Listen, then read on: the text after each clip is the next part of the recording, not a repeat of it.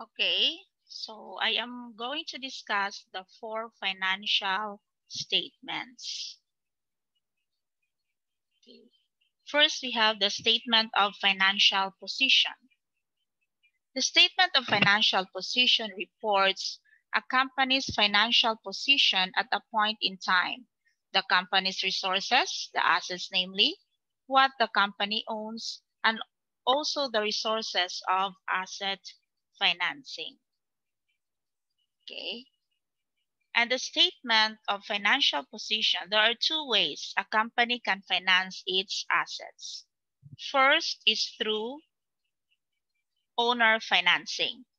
Owner financing means that the company can raise money from the shareholders. Another way is through non-owner financing.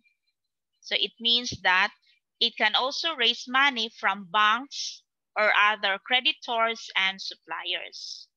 This means that both owners and non-owners hold claims on company assets. So owner claims on assets are referred to as equity, and non-owner claims are referred to as liabilities or debt.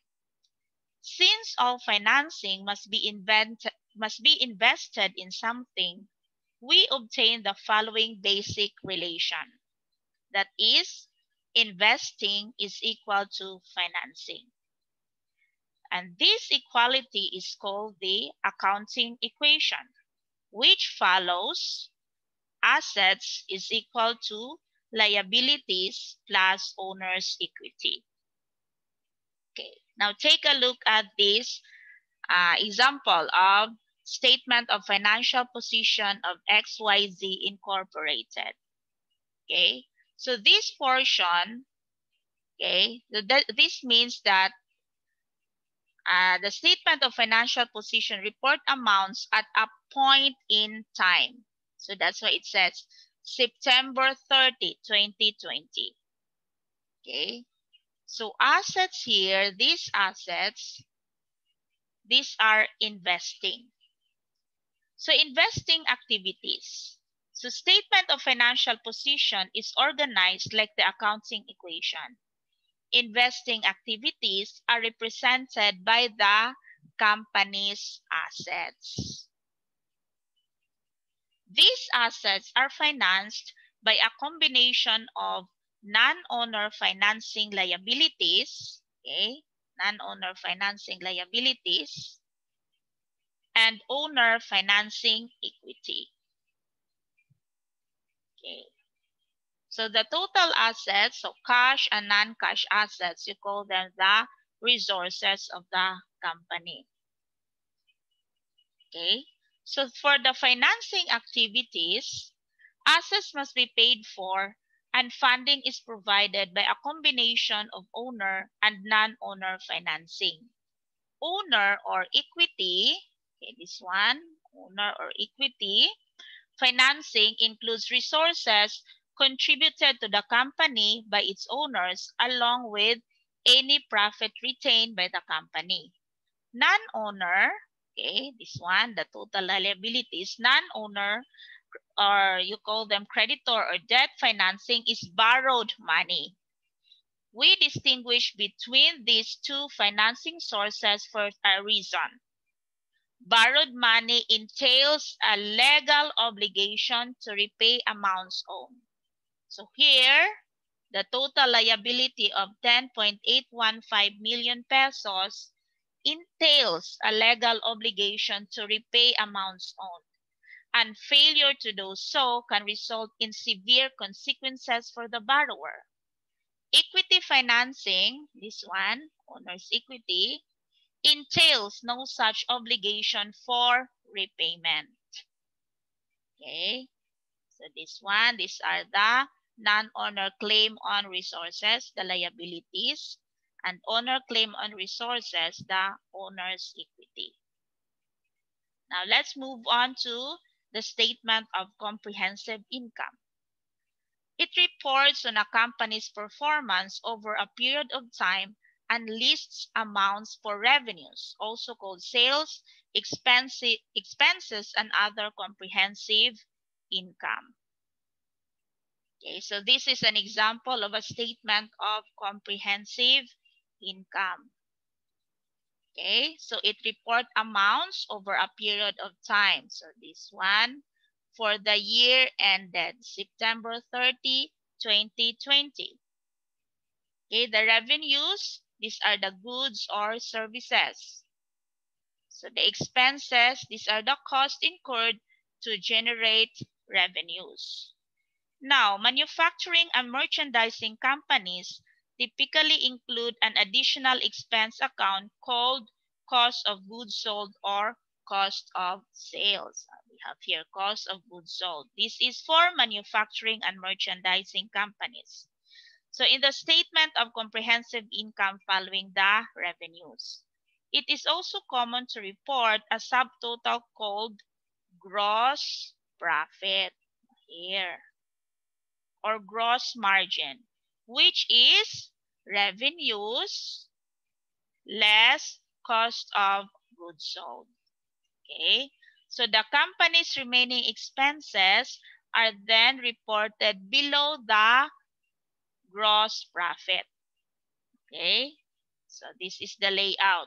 Revenues minus cost of goods sold equals gross profit, minus expenses equals net income or loss.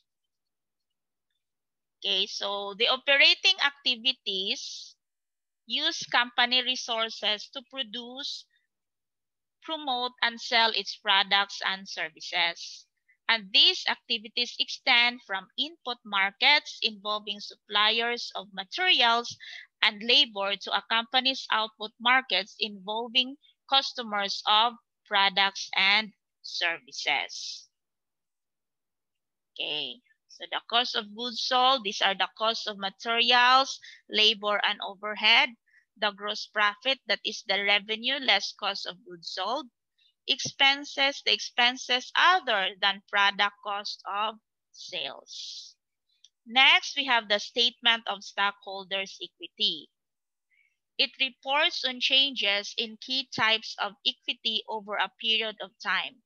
So for each type of equity, the statement reports the beginning balance, a summary of the activity in the account during the year, and the ending balance. So this is an example of a statement of stockholders' equity. Okay. Right. Okay. An example of the stockholders' equity. Okay, this one. So this contributed capital, this one, contributed capital, represents the cash that the company received from the sale of stock to stockholders, also called the shareholders, less any funds expended for the repurchase. Retained earnings, this one, the retained earnings, also called earned capital or reinvested capital, represent the cumulative total amount of income that the company has earned and that has been retained in the business and not distributed to shareholders in the form of dividends. So the change in retained earnings links consecutive statement of financial position via the income statement. Ending retained earnings is equal to the beginning retained earnings plus the net income minus the dividends. So the statement of cash flows reports the change, either an increase or decrease in a company's cash balance over a period of time. The statement reports on cash inflows and outflows from operating, investing, and financing activities over a period of time. So this is an example of statement of cash flows. So for the year ended September 30, 2020. So as I have said, there are three types of activities in a company. We have operating, investing, and financing activities. So in the cash flows, we can see here operating cash flows, investing cash flows, financing cash flows. And the result of that is a net change in cash. Okay, so to be able to know the balance at the end of the year, fiscal year, so you add the beginning balance, so that is cash balance on September 30, 2019, that is 6.392 million pesos. You add that to the net change in cash, that would lead to the cash balance on September 30, 2020, amounting to 9.352 million pesos. Okay, thank you so much for watching. Those are the 4 financial statements. All right. Okay.